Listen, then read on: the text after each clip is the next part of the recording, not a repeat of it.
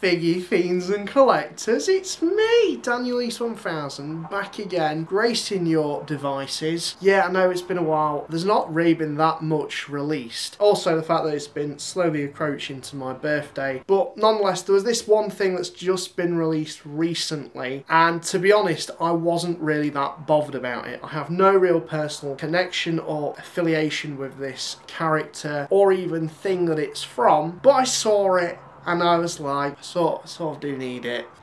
So, nonetheless, we're going to be having a look at Gaming Greats Zaalbar.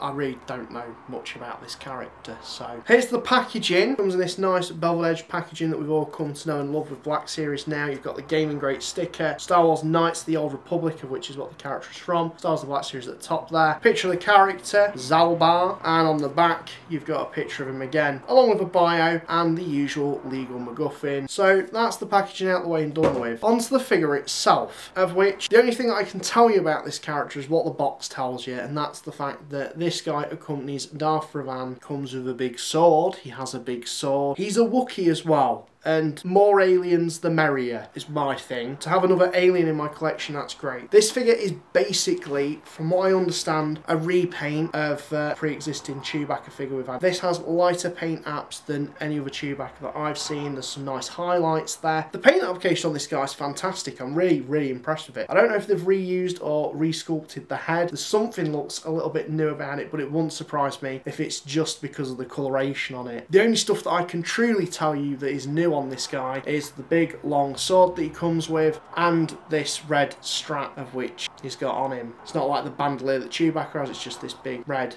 sort of strap thing that's going on. So essentially this figure is basically a repainted Chewbacca. Now, fair game to Hasbro, I don't mind it when they do repaints.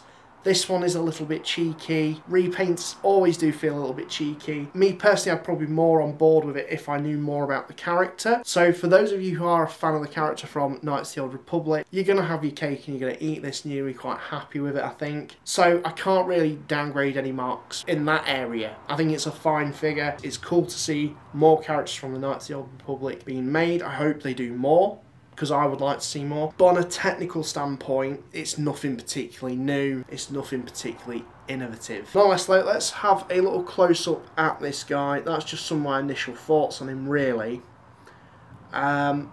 Like I said, the paint application I think is the main thing that really draws it and makes it something different. At least in terms of 6-inch Black Series, the coloration they've used on this is much lighter than the Chewbacca figure that we've received before, so that differentiates it slightly from that one. The hands as well, painted lighter.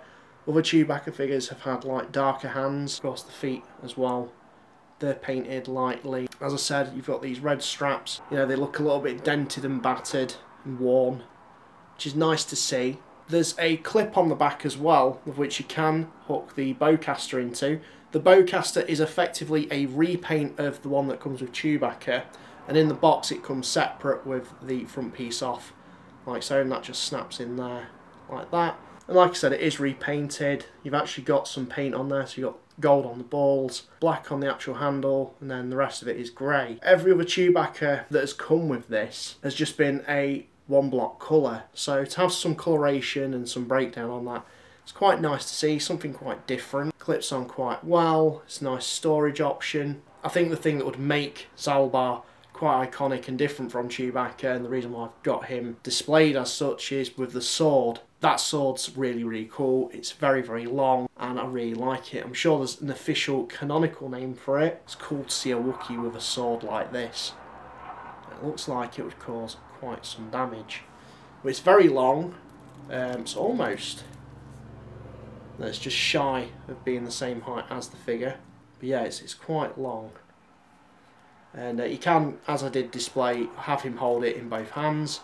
There's some nice colour on that. I would have liked to seen some sort of wash on it in terms of the handle. You've got a gold handle there, silver at the bottom, some nice little painted detailing. Of course, the sword is in silver. It's very different, very sort of oddly ornate. Quite a good word for describing the sort of aesthetic to Old Republic. From the images and things I've seen, there's a lot of ornateness. I do kind of like how visually different costumes and things are. It's still Star Wars, but just different enough to make it its own era sort of thing, if that makes any sense. That's pretty much it in terms of what he comes with. In terms of articulation, it's the same as any Chewbacca figure. He has the ball jointed head, which is quite limited due to the fur that's sculpted. Ball jointed shoulders, ball jointed elbows, ball jointed wrists, ball jointed torso, ball jointed hips, swivels at the tops of the thighs, ball jointed knees, and ball jointed ankles with the rocker joints as well, though it's quite limited just due to the fur. For me personally, like I said, I don't really have a personal connection to this character, but I'm sure those of you who are big fans of the Knights of the Old Republic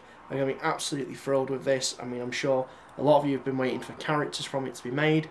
Maybe this one in particular. I'm glad for you guys that you've got your cake and you can have it. Although, personally, I do have to say, I think they could have done something a little bit different in terms of a character choice for a line such as Gaming Greats. There's plenty of other video gaming characters outside of Knights of the Old Republic that I would have loved to have seen. But again, for some reason, it's Hasbro insistent on reusing sculpts. I really want them to push away from that and use new sculpts for new characters and really do a Gaming Greats line justice, particularly as it is the 50th anniversary of Lucasfilm this year. It would have been nice to see them celebrate the whole spectrum of Gaming Greats. That's just me personally. I'm curious to hear what your Gaming Great pick would be for a Star Wars Black Series figure or 334-inch vintage collection figure. What would you choose? Let me know your choice. That was probably a really short review. I don't really have too many things to say about this Wookiee. So this is me, Daniel East 1000, signing out, and thank you very much for watching, and